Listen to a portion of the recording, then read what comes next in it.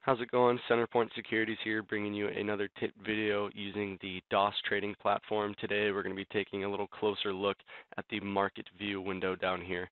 This is where you're going to want to load any of the securities, any stocks that you want to watch change throughout the day. You can see a couple of the symbols that we have loaded here. Notice that when I select on one, it'll highlight that row and automatically load it into my montage as well as my chart.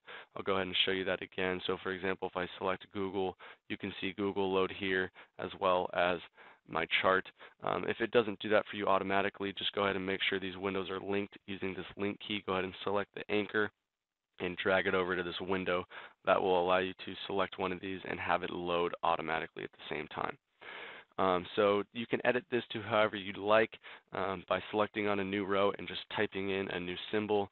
You can get those loaded there. I'll just down arrow to the next row here and type in another one. You can see how I can edit this to however I'd like. To get rid of some of these, I can just select a row and right click and go down to delete. I can delete this. You can edit that to however you'd like to look. If you go ahead and select on one of these rows, so say I go to the last price and this arrow, I can change it to high to low or low to high.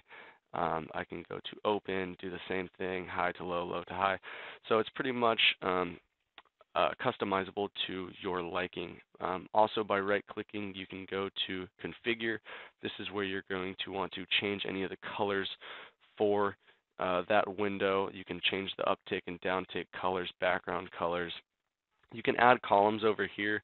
So say for example I wanted to get rid of previous close column, but I wanted to add high and low prices. I can go do that there. I'll click commit, and now you can see that those are added to the columns over here. If I want to change this around, so say I wanted the tick to be first and change to be next, I'll right click, go to configure, and I'll just go ahead and go to change here and move it down one. So now you can see it's going to go in order from symbol to tick to change to last and so on.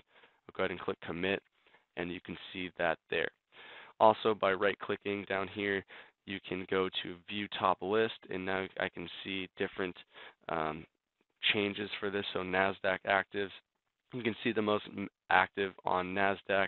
You can go down here, view top list, and see the biggest losers, biggest gainers, different things like that. To get back to your own customized list, just go to user define list, and you can have that popped up there. So that's pretty much it for the market viewer. Hope this was a useful video, and stay tuned for more. Thanks.